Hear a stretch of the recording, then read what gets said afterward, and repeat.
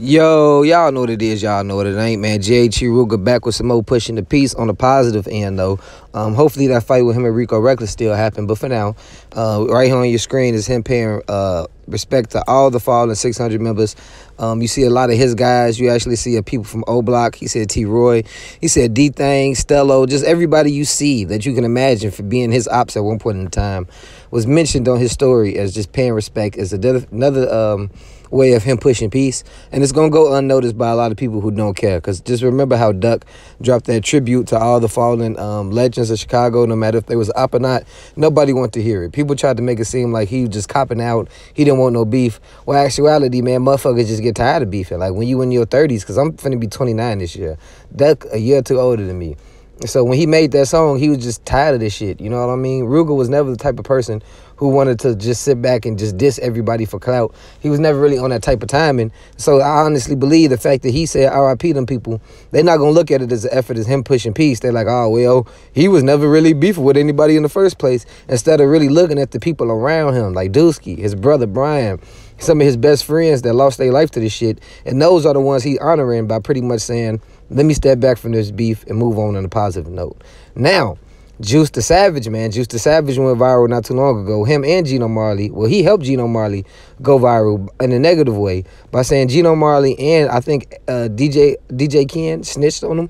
For a fact, he was talking about Gino Marley when him and D-Rose and Juice the Savage all caught a case. I guess towards the end, he said people had to take a stand. It's on Truth Teller YouTube channel. Y'all go watch the video when him and Republican from Front Street was saying how for now, Juice the Savage is exonerated because they tried to accuse him of being a snitch.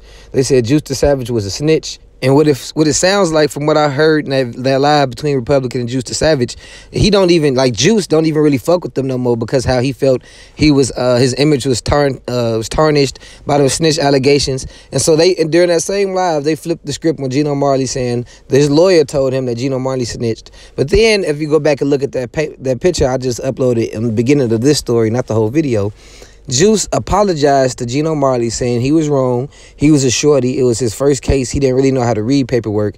But he got off the phone with D-Rose, and D-Rose cleared the air that Gino Marley didn't snitch. Now, do you see why I really don't even like doing those videos? Because honestly, a few people have brought other rappers to me like, oh, he's a snitch, he's a snitch. Who am I to say that person's a snitch when they done probably did more in life than I probably have done? Not to say I ain't done shit, you know, good or bad. We talking about taking trips, spinning bags. We're not talking about killing people, y'all. So I don't want to be the person who try to shit on somebody who actually got something going for themselves. And this is why. Because you see somebody who ain't do their proper research, damn near ruined Gino Marley image. He had to get on Truth Teller to clear up the rumors just for you to turn around and apologize. That's fucked up, man. And that's another reason why I want to get out of blogging. Not just because so many people blogging and it's watered down. It's just because it's a messy thing. I'm finna drop my first episode of Shot Tunes this week, a cartoon I've been working on. Y'all support that just like y'all support the messiness. But on a serious note, I'm glad Gino Marley name got cleared because I was honestly looking at this shit kind of funny. I've been doing my research as much as I could, and nobody, even the people who send me paperwork,